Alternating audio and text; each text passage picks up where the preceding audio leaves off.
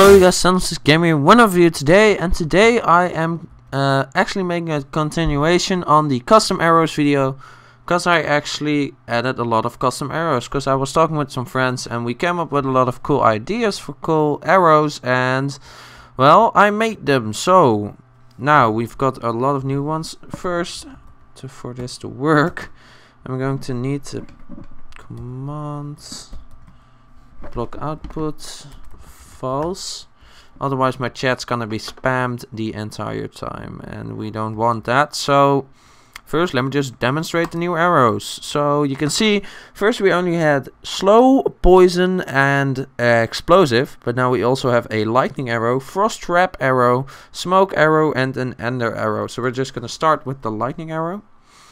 I've just got a normal bow right here, and lightning hits wherever we shoot. It's pretty cool. It's just lightning hits.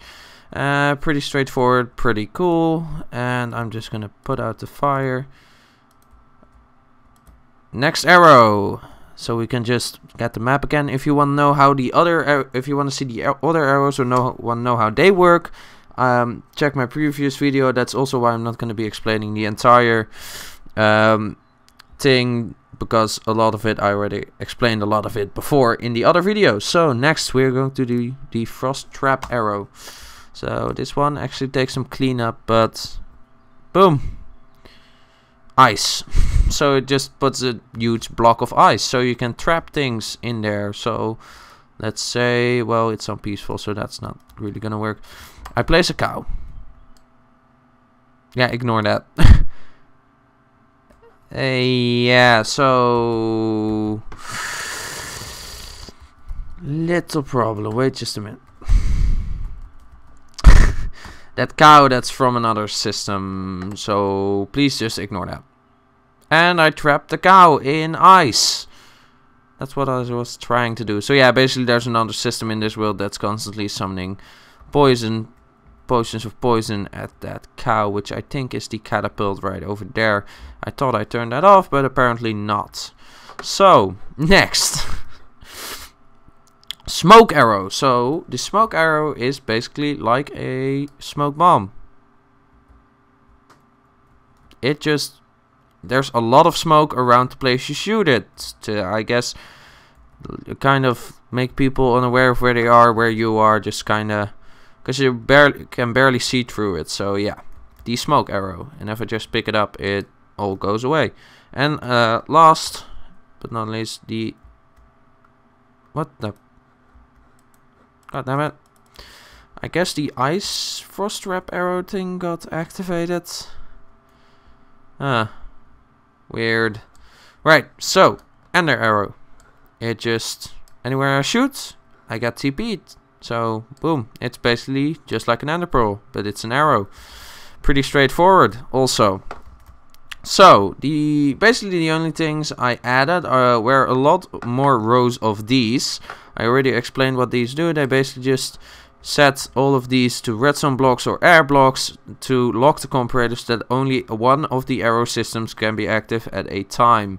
But the only thing I'm going to be looking at right now, because I already explained also the tile roll commands, which will be in the description. I basically use tile roll commands to activate that in the chat, so that you can click on it, which will activate them. Blah de blah. Explained that in my last video, which I will link in the description below. So I'm just gonna go ahead and explain the arrow. So it's tasking for an arrow in the ground. Also explained that in the last video.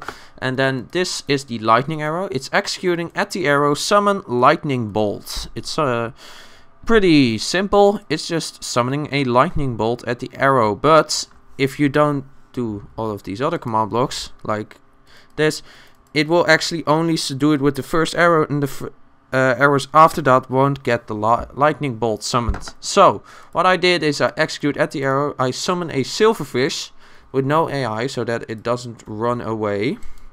Then I execute at the silverfish to kill all the arrows within a radius of 5, which is pretty big radius, but you could also do it way smaller, so that it kills the arrow, so that when you shoot another arrow, and then it kills the silverfish, so that when you shoot another arrow, it will also do the lightning, so that you can shoot as many lightning arrows as you want.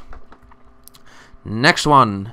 So this one is actually only one command block. What this actually just does is it executes at the arrow, fill, and then just some relative coordinates, ice, 0, replace air. So basically what this does is that it replaces air with ice, but it doesn't like replace the nether quartz or command blocks with ice, so that it doesn't just turn your entire world into ice, but only the air blocks. So yeah, also pretty useful. Oh yeah. Next one, which is also only one command block, is just basically this is the ender arrow. It's really simple. It's just TP add P to add E type as arrow. So it's constantly TPing the player to the arrow. So as soon as there is an arrow, the player gets teleported to it. Ta-da! But yeah. So, and basically the way this works that you don't constantly get teleported to the same arrow is as soon as you get teleported to the arrow, you actually pick up the arrow. But if you have infinity, this won't work. So if this won't work with an infinity bow, the ender arrow. So good to keep that in mind. The next one is the smoke arrow. So it's basically if the arrow's in the ground, these are just 4 of the same commands basically. Execute at E, type is arrow, particle smoke. And then this is the command for summoning the smoke, and then I'm summoning them 4 of these smoke clouds above each other so that there's a lot of smoke continuously. Now why it doesn't just summon the smoke once but it keeps coming is a little trick I use a lot. It's set block unpowered comparator 2. So it's basically setting this block to an unpowered comparator so that every time it activates, it deactivates, activates, deactivates, activates, so that the smoke keeps summoning. And yeah, those are basically 4 new arrows for the custom arrows. Will be a new world download in the description so that you can get this version of the custom arrows system. And I hope you enjoyed the video. I'll see you guys in the next one.